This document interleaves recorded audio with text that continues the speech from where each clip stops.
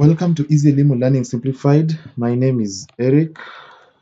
I'll be taking us through this topic, algebraic expressions. And for this lesson, we're going to look at simplifying algebraic expressions. We just want to see how you can simplify given algebraic expressions. So the previous lesson, we looked at how we come up with algebraic expressions. But then you realize that when you are trying to, you can as well check from our previous videos on formation of algebraic expressions, that is basically using letters to represent numbers. When we did that, we were coming up with quite complex expressions that needed to be simplified further.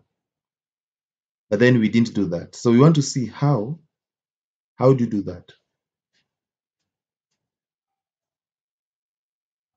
So we have few sampled questions to help us illustrate that, how you can simplify algebraic expressions. And then, of course, at the end of the session, we have some few assignment questions to just help you practice and to help you gauge on your understanding of the same concepts as discussed during this lesson. So these terms are important. The two terms that are used here are important when it comes to simplifying algebraic expressions. So we have like,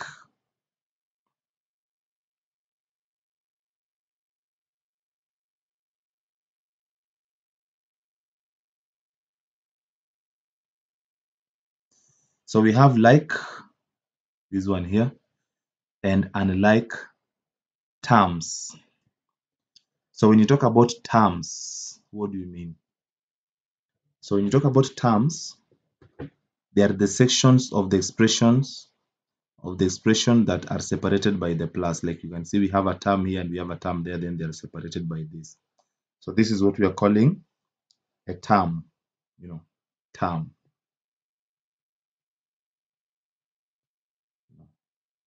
So terms if there are many, and a term if it is one.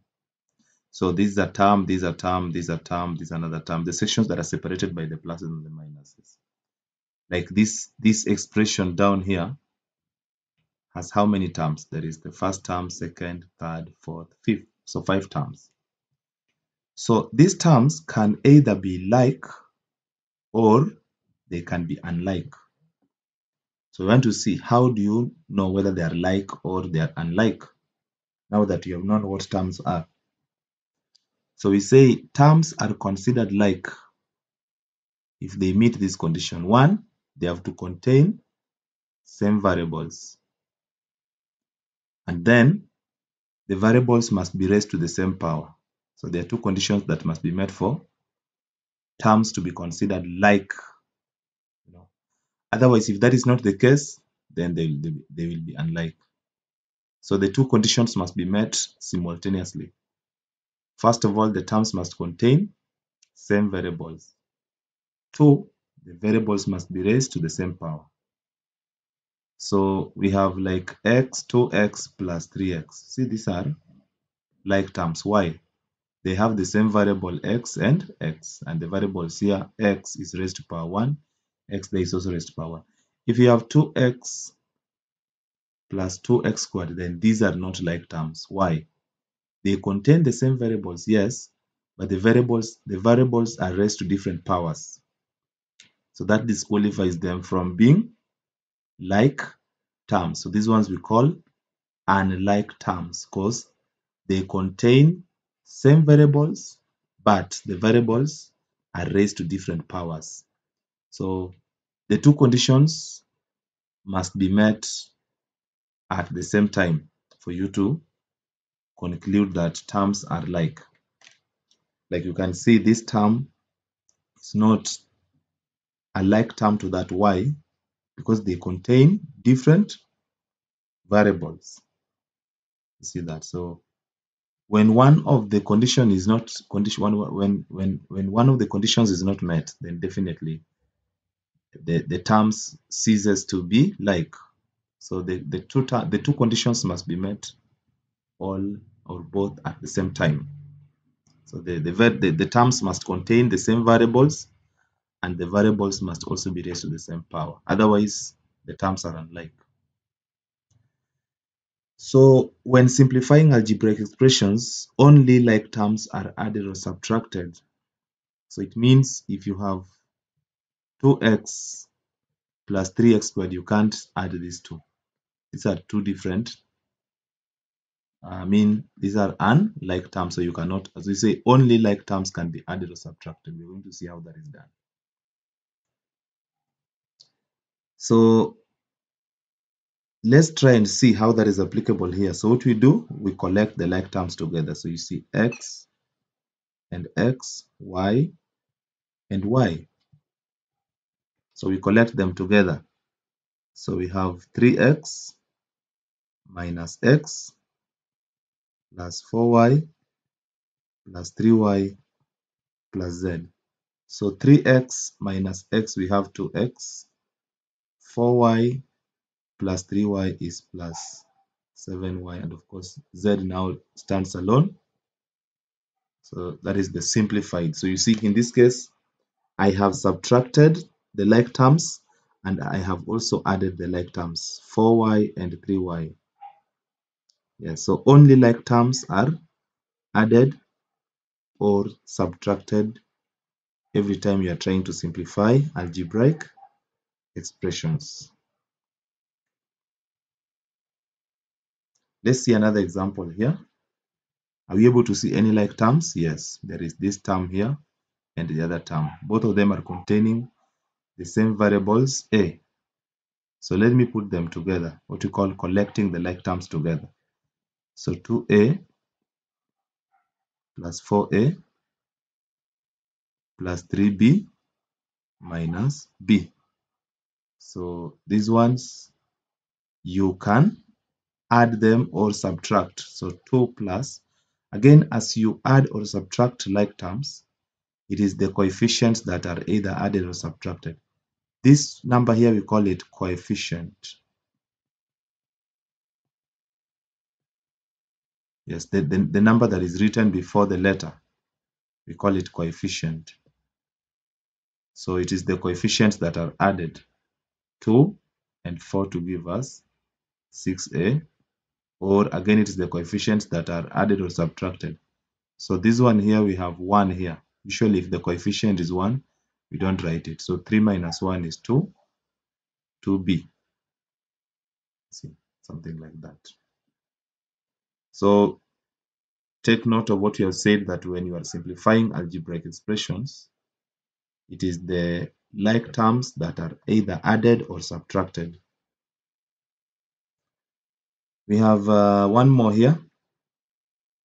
So again, here the terms are already, the like terms are already collected. So we have 6x minus 9x, but this one I will have to start with the positive.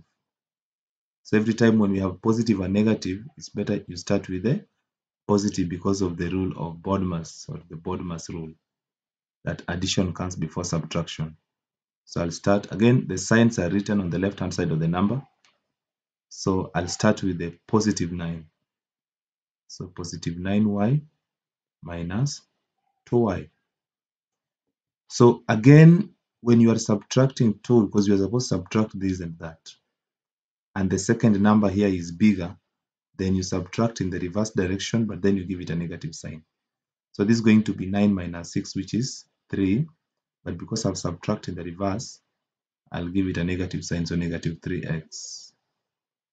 And then, of course, here we have 9 minus 2 is 7, 7y. So the best way of writing this expression is to start with the positive one. So 7y minus 3x.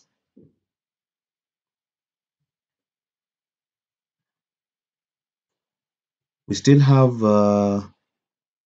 one more here. So here you will still have to collect the like terms together. So we have 8x and 7x. So again, we have 7x minus 8x plus 5y minus 9y. So again, you can see 8 is bigger compared to 7. So I will subtract in that direction. So 8 minus 7 is 1. But you'll write it as minus 1x. Again, we have 9 here is greater. So I'll subtract again in the reverse to give me minus 4x 4y. So if the coefficient is 1, remember we said this number that is written before the letter is called coefficient. So if the coefficient is 1, you don't have to write it. So you just write minus x minus 4y. Now the last one is here. So again, you will collect the terms containing k. You collect them together. So minus 10k minus 3k and then plus 2m minus 5m. So this one we have 10 negatives and 3 negatives. You have a total of 13 negatives. So that reduces to negative 13k. And then again, this one, you are subtracting 5 from 2. So 5 is greater. So you subtract in the reverse. But you remember to give it a negative sign. So negative 3y, 3, but negative 3m.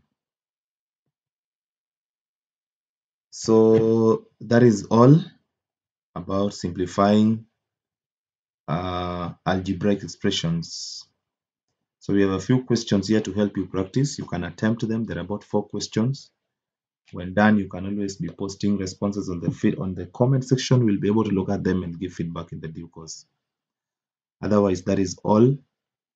Our next lesson, we're going to see how to simplify now expressions that are fractional, like we call them algebraic fractions, the ones that are written in the form a over b. That is what we're going to look at during our next lesson. Otherwise, that marks the end for now. Until next time, goodbye.